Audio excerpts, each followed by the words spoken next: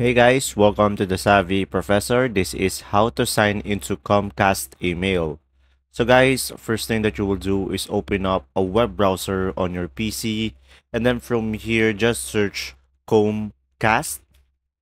And guys, from here just click on the first one, or you can go to xfinity.com.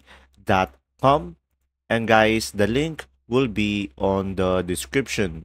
So guys, you can use your Comcast in Xfinity because Comcast is owned by Xfinity. So from here, just click on a sign in over here in order for you to sign into Comcast. So tap on the sign in button here. And then from here, guys, right away, you can sign in with your Xfinity ID.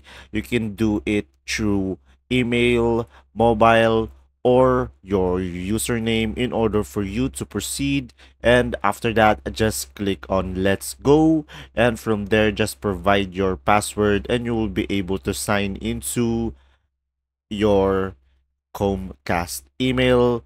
And guys, if you want to use another method, just click on find your Xfinity ID over here. And from here, you can find your Xfinity ID through your mobile phone number, email address, or your social security number. So guys, if you select any of these, they will send you a verification code or a code in order for you to proceed with this process.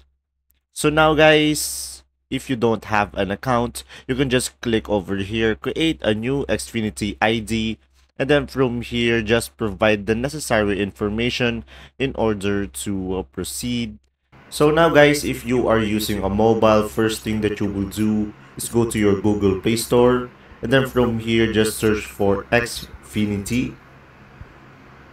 And from here, guys, just make sure you are running the latest version of the application. And now click on Open. And from here, guys, right away down below, you can see the sign in button. So this is just a very easy process.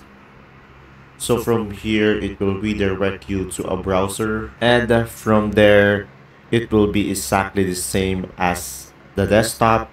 So from here, just provide your email, mobile, or username and tap on Let's Go.